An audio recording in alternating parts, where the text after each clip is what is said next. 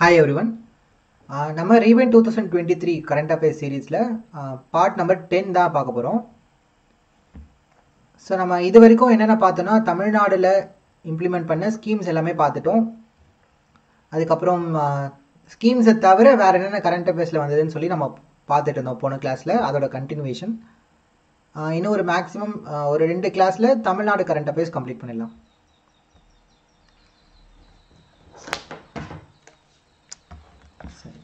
இது எல்லாமே ஃபுல்லாக நிறைய வெறும் ஃபேக்ட்ஸாக தான் இருக்கும் அது எல்லாமே.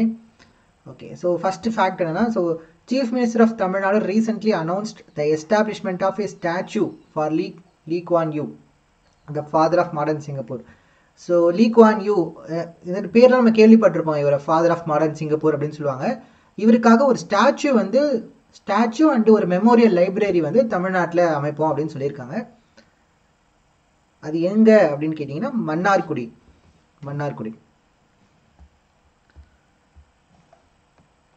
அடுத்தது, what is the target year of achieving 1 trillion economy by the Tamil Nadu government?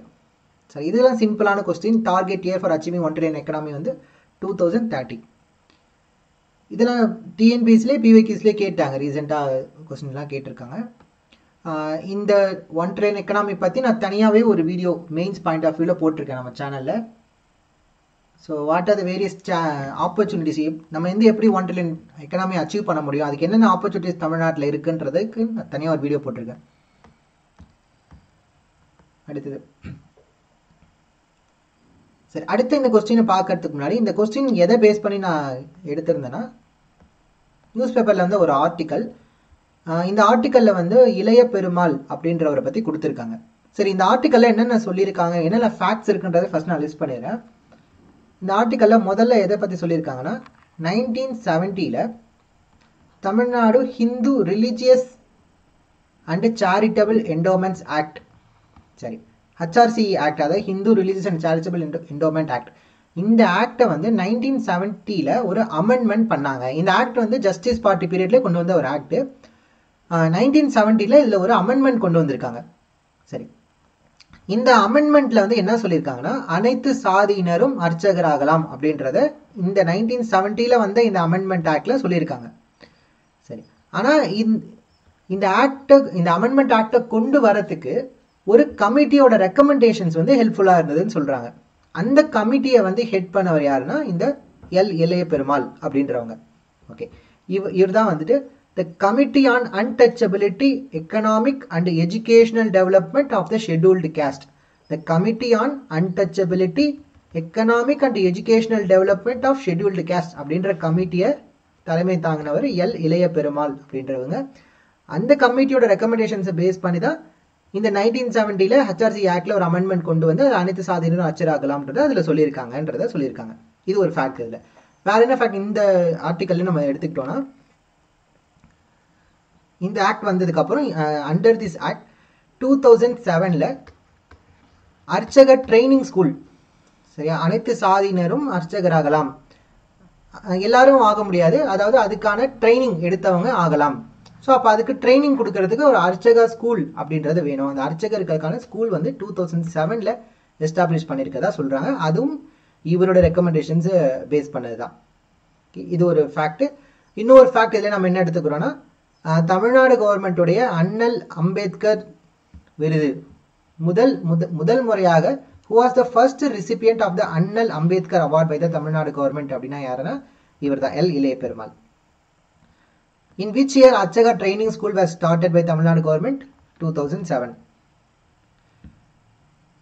Okay, who was the chairman of the committee on untouchability, economic and educational development of scheduled caste in Tamil Nadu?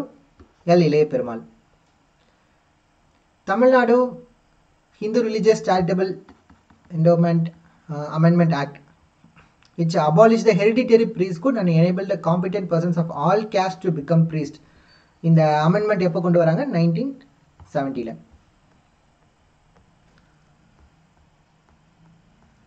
ஓகேவா? சரி, அடுத்து news பேப்பரில் வந்து ஒரு ஆர்டிக்கலை base பண்ண ஒரு question. இது நம்ம புக்கில் கூட நமக்கு இருக்கும்னு நினைக்கிறேன் ஒரு இடத்துல. இது என்னன்னா, ஜல்லிக்கட்டை பற்றி ஒரு ஆர்டிக்கல் வந்துச்சு. ஓகே, அந்த ஆர்டிக்கலில் தான் இதை பற்றி சொல்லியிருந்தாங்க. இது வந்து கலித்தொகை அப்படிங்கிற தமிழ் நூல்ல இருக்கக்கூடிய ஒரு வரி. கலித்தொகை. அதுல என்ன சொல்லியிருக்காங்கன்னா,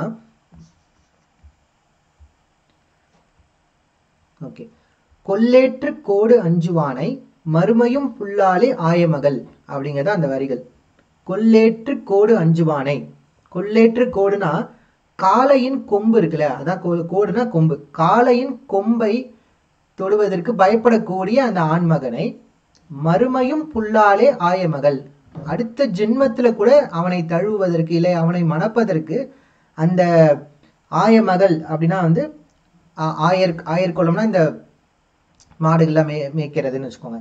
ஸோ அந்த ஆயர் மகள் அப்படின்றவங்க அடுத்த பிறவியில கூட அவனை கணவனாக ஏற்க மாட்டாள் அப்படின்னு சொல்றாங்க. கொல்லேற்று கோடு அஞ்சுவானை மறுமையும் புல்லாலே ஆயமகள் அப்படின்றது கலித்தொகை பாடல்.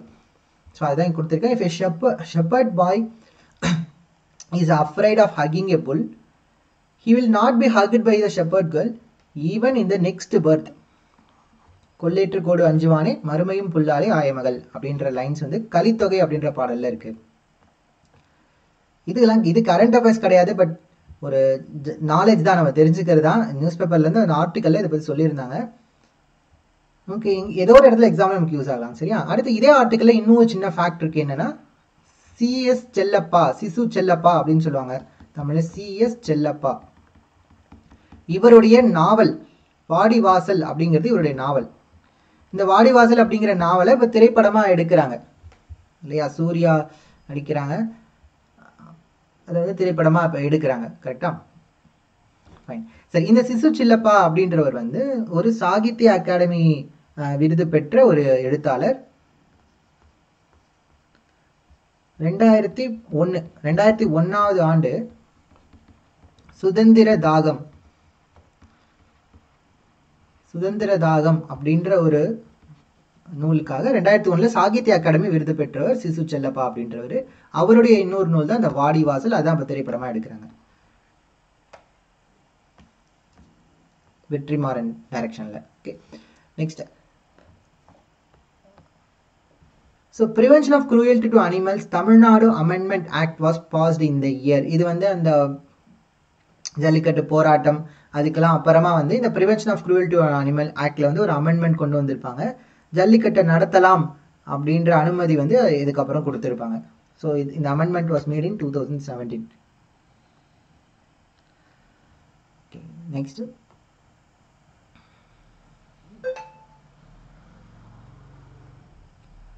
Okay, People's Movement for Clean Cities was launched in which state? Okay, இது பேர் வந்து தூய்மைக்கான மக்கள் இயக்கம் அப்படின்னு சொல்லுவாங்க. இதை எங்க லான்ச் பண்ணாங்கன்னா தமிழ்நாட்டில் தான் இதை லான்ச் பண்ணாங்க. தமிழ்நாட்டில் எந்த இடத்துல லான்ச் பண்ணாங்கன்னா சென்னையில். ஓகே, சென்னை. ஸோ சென்னையில் என்ன peoples movement for clean cities. இது கீழே என்ன செய்யறாங்கன்னா பீப்புள் இப்போ வந்து ஒரு சிட்டி கிளீனாக இருக்கணும் அப்படின்னா கவர்மெண்ட் மட்டும் ஸ்டெப் எடுத்தா போதாது, அது வந்து ஒரு பீப்புள் மூவ்மெண்ட்டாக இருக்கணும் இல்லையா? ஸோ அப்போ பீப்புள் கிட்ட அதை பற்றின அவேர்னஸ் கிரியேட் பண்ணணும். பீப்புள் எல்லாம் ஒன்றா சேர்த்து சில ஆக்டிவிட்டீஸ்லாம் நம்ம பண்ணணும். ஓகே, அப்போ தான் வந்து சிட்டிஸை க்ளீனாக வச்சுக்க முடியும். அதான் peoples movement for clean cities. It was launched in Tamil Nadu, first சென்னையில். Okay, so Chennai is the first city to launch this campaign.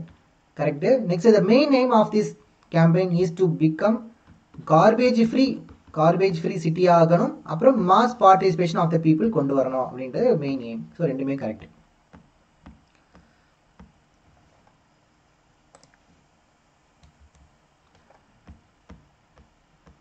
Next, 18th wild sanctuary of Tamil Nadu.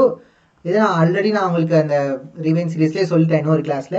18th wild sanctuary is Kaveri, தந்தை Periyar wild life sanctuary. 17th வந்து Kaveri south wild life sanctuary. In which year?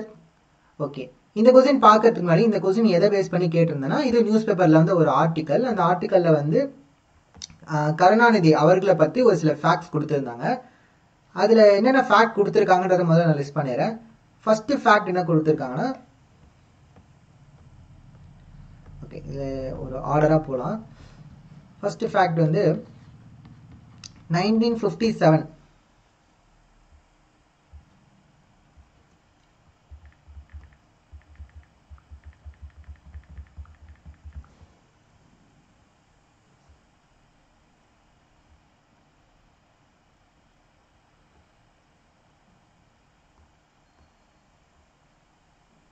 Okay, so 1957ல் Kulithalai அப்படின்ற தொகுதியில இருந்து தான் முதல் முறையாக வெற்றி பெறாரு கருணாநிதி அவர்கள் 1957ல் குளித்தலை அப்படின்ற தொகுதியில இருந்து.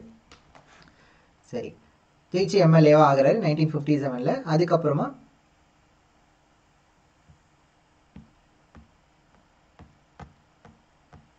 ஓகே 1969ல் அண்ணா அவர்களுடைய இறப்புக்கு பிறகு இவர் வந்து முதலமைச்சர் ஆகிறாரு 1969ல் 69-70. அதுக்கப்புறம் 1971 to 76 பீரியட்ல சிஎம்மா இருக்காங்க. 1989 to 91 பீரியட்ல சிஎம்மா இருக்காங்க. அதுக்கப்புறம் 1996 to 2001 and 2006 to 11. Okay, so இந்த பீரியட்லாம் சிஎம்மா இருந்தாங்க.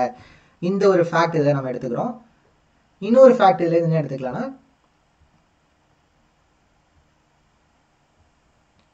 ஓகே, இவர் முரசொலி அப்படிங்கிற பெயர்ல ஒரு பத்திரிகையை தொடங்கினார்.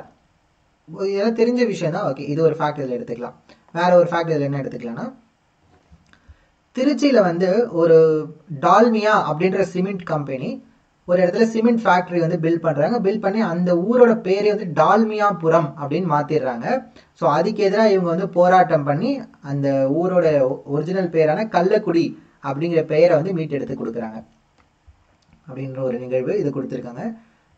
ஓகே, வேற என்ன இந்த ஆர்டிக்கல்ல கொடுத்துருக்காங்கன்னா, ஓகே, இவருக்கு கலைஞர் அப்படின்ற இந்த பட்டம் யார் கொடுக்குறாங்கன்னா எம்.ஆர். ராதா அவர்கள் தான் கொடுக்குறாங்க. எம்.ஆர். ராதா அவர்கள் தூக்குமேடை அப்படிங்கிற நாடகத்தின் போது கருணாநிதிக்கு கலைஞர் அப்படின்ற பட்டத்தை அளித்தார். இந்த ஒரு ஃபேக்ட் எடுத்துக்கலாம்.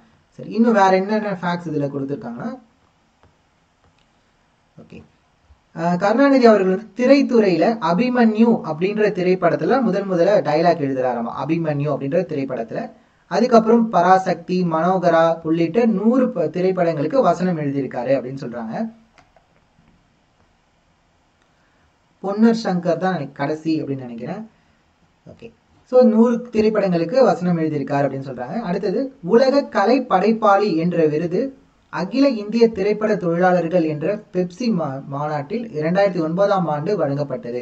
ஸோ இவருக்கு உலக கலை படைப்பாளி அப்படின்ற விருதும் பெப்சி சார்பா வந்து கொடுத்திருக்காங்க.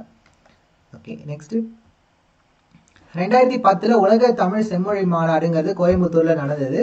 அதுக்கான அந்த சாங், இந்த தீம் சாங் இருக்குல்ல, அஃபிஷியல் சாங், அது வந்து இவர் தான் எழுதினாரு. ஏஆர் ரஹ்மான் தான் அதுக்கு மியூசிக் பண்ணாங்க. நிறைய சிங்கர்ஸ் பாடிப்பாங்க, தெரியும் எல்லாருக்கும். செம்மொழியான தமிழ் மொழியே அப்படின்ற அந்த பாட்டு. சரியா, இதெல்லாமே ஃபேக்ட்ஸ் இந்த ஆர்டிக்கல்ல கொடுத்துருக்காரு. சரிங்களா,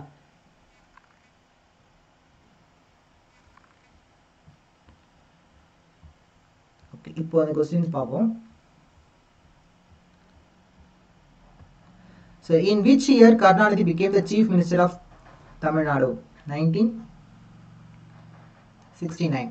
Okay, next. During which of the following dramas Karnataka was awarded the title Kalaignar? Thookumedai அப்படின்ற நாடகத்துல அப்போ எம்.ஆர். ராதா அவர்கள் இந்த டைட்டிலை கொடுக்குறாங்க. Okay, in which year Karnataka contested in legislative assembly election as an independent candidate? 1957 Kulithalai. So how many terms Karnataka served as Chief Minister of Tamil Nadu? 5 times. Okay. 5 times. Next, what is the title of the autobiography ஓட title வந்து நெஞ்சுக்கு நீதி. Okay, which of the following was Karnataka's first movie as a dialogue writer? Abhimanyu. Official theme song for World Classical Tamil Conference 2010 was written by theme song எழுதினது வந்து Karunanidhi.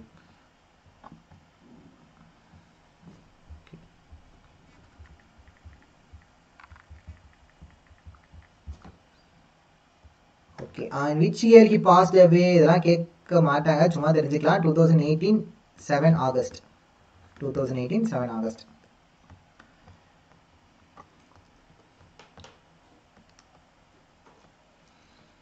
Next, Tamil Nadu electronics hardware manufacturing policy aims to increase the state's electronic industry output to $100 billion by which year? Okay, so Tamil Nadu electronics hardware manufacturing policy என்ன சொல்லியிருக்காங்கன்னா, Tamil Nadu state electronic industry அவுட்புட்டை 2025க்குள்ள $100 billion ஆக்கணும் அப்படின்னு சொல்லியிருக்காங்க. So $100 billion by 2025. அடுத்தது, which of the following institution has recently launched an online undergraduate program in electronic systems? Okay, இது வந்து யார் ஸ்டார்ட் பண்ணியிருக்காங்கன்னா ஐஐடி மெட்ராஸ் தான் ஸ்டார்ட் பண்ணியிருக்காங்க.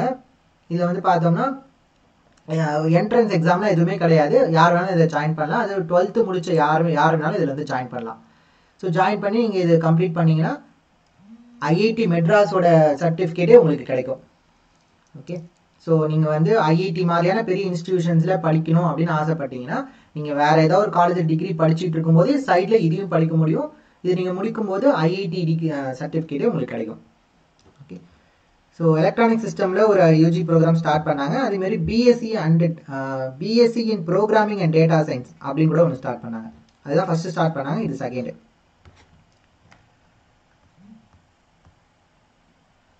Next, which district ranked first in the national level Eat Right Challenge Phase 2? Okay, so Eat Right Challenge இதில் வந்து பார்த்தோன்னா ஒன்றும் இல்லை, ஸோ நல்லா ஹெல்த்தியான சாப்பாடு சாப்பிடணும், சுத்தமான சாப்பாடு சாப்பிடணும் அப்படின்ற மாதிரியான கேம்பெயின்ஸ்லாம் வந்து பண்ணுவாங்க. ஸோ அதில் வந்து பெஸ்ட் டிஸ்ட்ரிக்டாக எதை சூஸ் பண்ணியிருக்காங்கன்னா Coimbatore. It is ranked first in the national level Eat Right Challenge. So Tamil Nadu has set a goal to create child labor free state. Sorry, child labor free state by the year 2025 வந்து child labor free state ஆகணும் அப்படின்னு சொல்லி ஒரு target வச்சிருக்காங்க.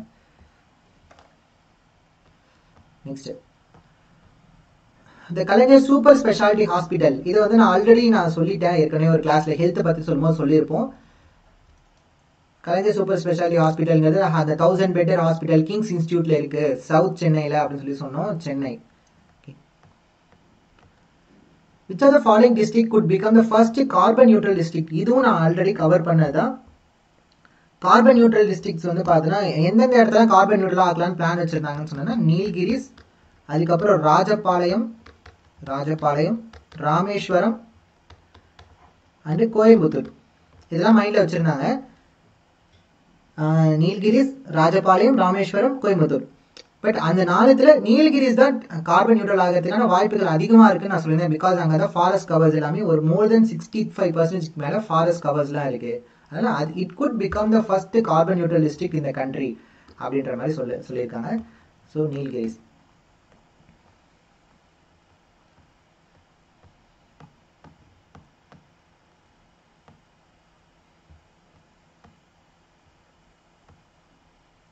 Okay, இதுவும் நான் ஏற்கனவே cover பண்ண விஷயம்னா Tamil Nadu has recently constituted State Bird Authority. It aims to monitor and improve bird sanctuaries. Okay.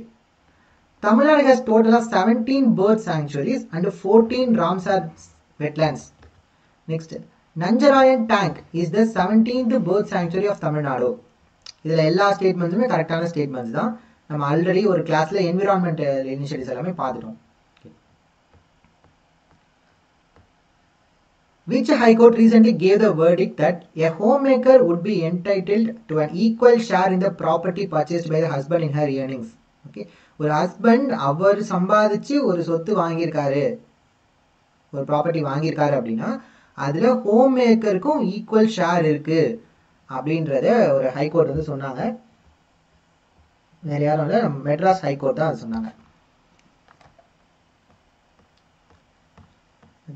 Okay, தென் அடுத்த கொஸ்டின், மேட்ச் த ஃபாலோயிங்.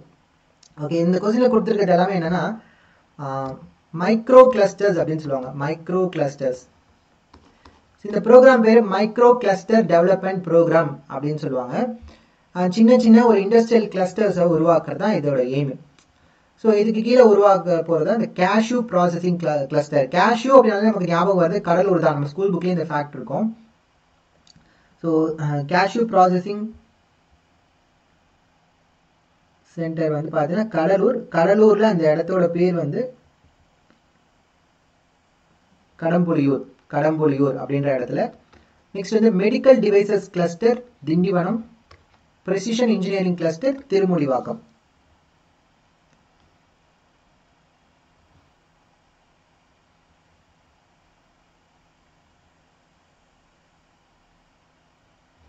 ஓகேவா? So cashew processing cluster Cuddalore, கடலூர்ல கடம்புலியூர் அப்படின்ற இடத்துல, medical devices cluster Tindivanam, பிரெசிஷன் engineering cluster Thirumudivakkam. Okay, இது எல்லாமே வந்து இந்த COVID-19 டைமுக்கு அப்புறமா இந்த எம்எஸ்எம்இஸ்லாம் ரொம்ப அஃபெக்ட் ஆயிருந்தாங்க இல்லையா?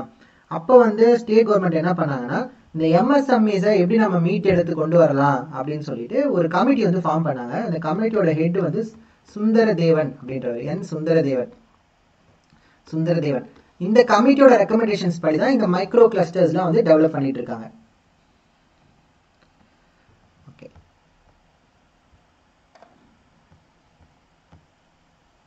okay, where is country's first petrol bunk entirely operated by women inmates of prison located?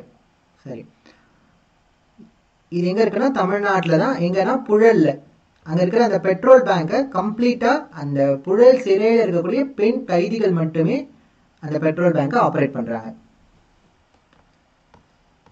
அடுத்தது, ரீசென்ட்லி இனாகிரேட்டட் பூமாலை வணிக வளாகம் வாஸ் பில்ட் பை.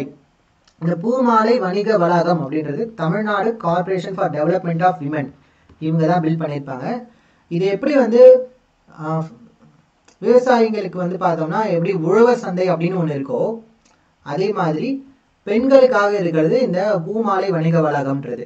இது பெண்களுக்கான ஒரு ஒரு ஷாப்பிங் ஏரியா மாதிரி. அங்கே வந்து நிறைய கடைகள்லாம் இருக்கும். அதில் பெண்கள் வந்து அவங்களுடைய கடைகள்லாம் அங்கே வச்சுக்கலாம். இப்போ விமன் செல்ஃப் ஹெல்ப் குரூப்ல இருக்காங்கன்னா அவங்க ப்ரொடியூஸ் பண்ணுற குட்ஸ்லாம் அங்கே சேல் பண்ணலாம். இல்லை பெண்கள் வந்து அவங்களுடைய கடைகள்லாம் அங்கே வச்சுக்க முடியும். அதுக்கு பேர் தான் பூமாலை வணிக வளாகம். இது Tamil Nadu corporation for development of women, அவங்க தான் இதை பில்ட் பண்ணுறாங்க. ஓகே கைஸ், ஸோ நெக்ஸ்ட் கிளாஸில் நம்ம பேலன்ஸ் வந்து கண்டினியூ பண்ணலாம். தேங்க்யூ.